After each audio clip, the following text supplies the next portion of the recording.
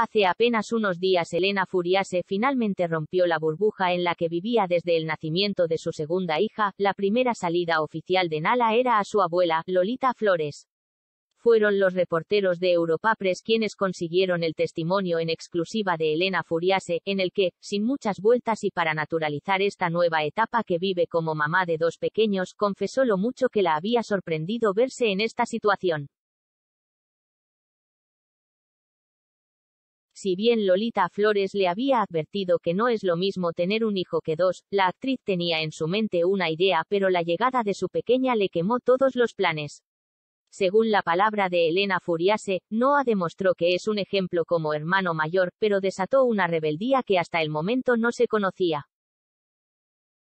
Por otro lado, la esposa de Gonzalo Sierra decide ponerle fin a los rumores que se crearon alrededor del bautizo de su hija y desveló que su hermano, Guillermo Furiase, y una prima que no pertenece al medio artístico serán quienes acompañarán en este rol de padrinos a Nala.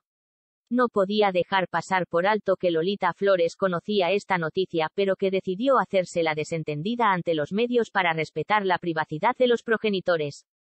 Elena Furiase se muestra plena y disfruta de esta nueva etapa como madre de dos hijos, pero siempre bajo la atenta mirada de Lolita Flores y sabe que tiene a su lado un gran padre que le brinda palabras de aliento en los momentos más complicados.